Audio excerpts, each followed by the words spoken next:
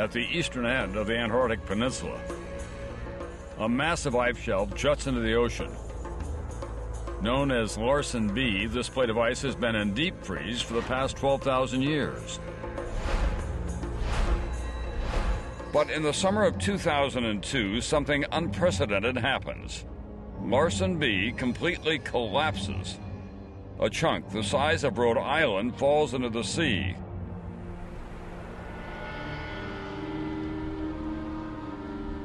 Scientists are stunned. Something unusual is happening to ice all over the world. Okay, 1, 2, 3.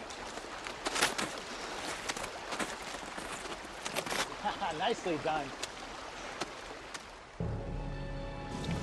The glaciers of Patagonia are literally melting before Harrison's eyes, carving rivers through the ice, pooling into lakes, and tunneling holes that burrow hundreds of feet into the heart of the glacier.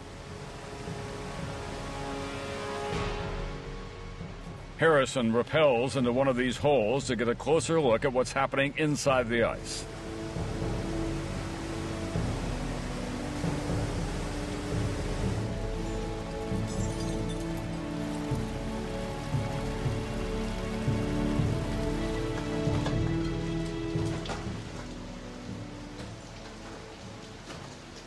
Wow.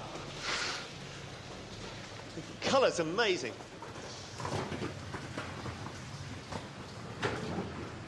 Harrison is not surprised by what he finds. More water. You know, this looks like a solid world, but in fact, actually, all the ice here is melting. There's water running through the bottoms of these ice caves. You can hear waterfalls in the background.